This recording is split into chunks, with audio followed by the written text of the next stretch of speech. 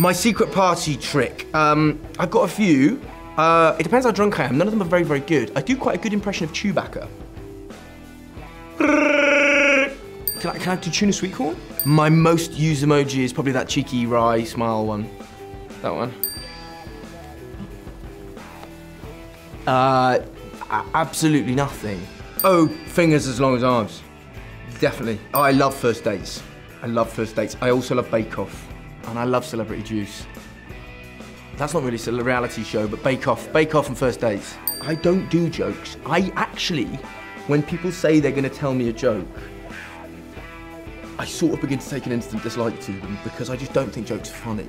There is a scene where he and I kind of first sort of decide that we're friends, and it's before we go off to this party, and it's quite a tender little scene, and I really, really love that. We shot that quite early on, and it was within the first couple of weeks, and I think that's when when Jamie and I started connecting as well. He's just an awesome, awesome guy. I've loved spending time with him, and he's super, super committed and super passionate and great in the movie. And I mean, we live on opposite sides of the planet, but you know, when I do see him through work, it's always a joy. I did a lot of training with a guy called Lars Anderson, whose whole thing is that he can fire a lot of arrows very, very quickly. Allegedly, it's based on an actual type of historical archery. I know some people don't agree with that, and I don't know or particularly care, to be honest, but I think it looks very, very cool, and it's very, very impressive.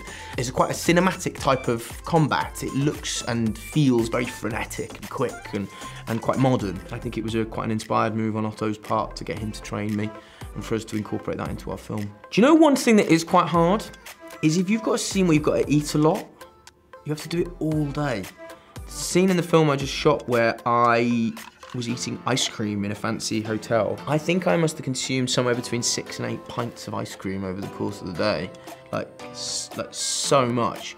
But because I'm such a greedy glutton, I quite enjoyed it. So I suppose that's quite a good skill. I can eat for the UK. I'm gonna say this actually, I probably shouldn't say, but that scene, that topless scene, was a reshoot. We shot that in January, and we had to come back, and I had to redo it with 5 weeks' notice. And I'm a bit gutted by it actually, because I don't look as good as I did the first time around, because when you finish a movie, you go off and eat 8 pints of ice cream. So I look okay, but it's certainly not the best I've looked with my top off. I have never really had an issue with getting my clothes off regardless of how I look. I've always been a bit like that, and I guess that's just me being quite lucky. I mean, I think there have been times in my life where I've had body confidence issues, but generally I quite relish the liberation of it.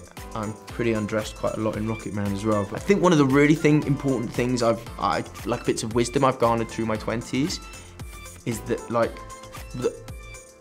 quite often when you think people are looking at you, they're worrying about themselves. And I think that's quite a good one to remember. Your anxieties about things, it's highly unlikely that anyone else is even aware of it. So that's quite a good thing to remember to keep in perspective. I think the film feels like something that the gay community especially can really take ownership of. I really threw myself into it. I filmed my first sex scene for this film, and it's with quite a well-known man. I feel that the movie we've shot is absolutely a celebration of everything that Elton John is, and part of that is his sexuality. And I think when it comes out, I actually think the gay community will be quite surprised by quite how gay it feels. I've loved every second of it. I'm not someone who is remotely perturbed by male intimacy, and I'm quite proud of what we've done in it. We really went to some places with it.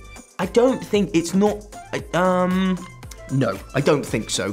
Sorry, it's not something that I think I would be immediately drawn to.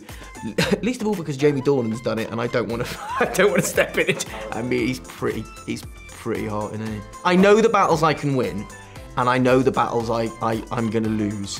And I think if it's a battle of hotness with Jamie Dornan, I'm gonna give it some space and step out the ring, I think, because he's pretty lush.